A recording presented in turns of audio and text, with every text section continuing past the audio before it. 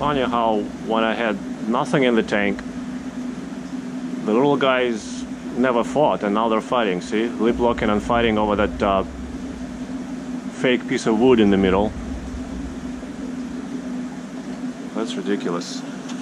I mean, it's amazing that as soon as I put it in there, they're starting to claim that piece of wood for themselves, and they start fighting over it, chasing each other. See, I don't know what they're pecking on it, trying to pick off of it. There's nothing on it.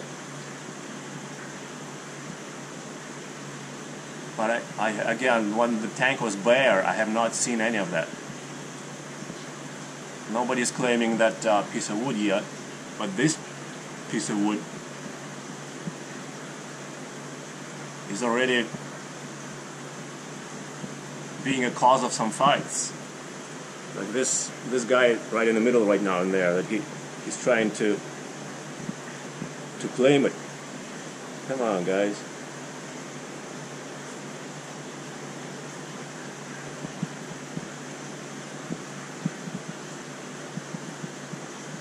He won't be able to claim it against 30 other red devils, I don't think, but again, I'm learning with the cichlids.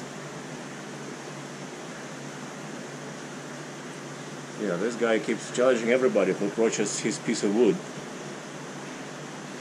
He just happened to be the first to be near it. He pecked something on it, and it was clear to me that that's it. He decided that's his. He started chasing everybody away right away. This guy.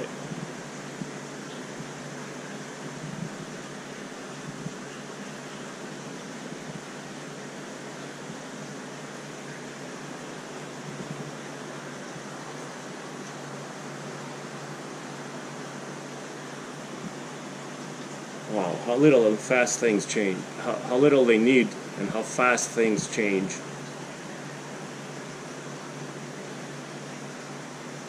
In the half a year that we had these red devils here, I've never seen them lock lip or fight over anything, because the tank was bare.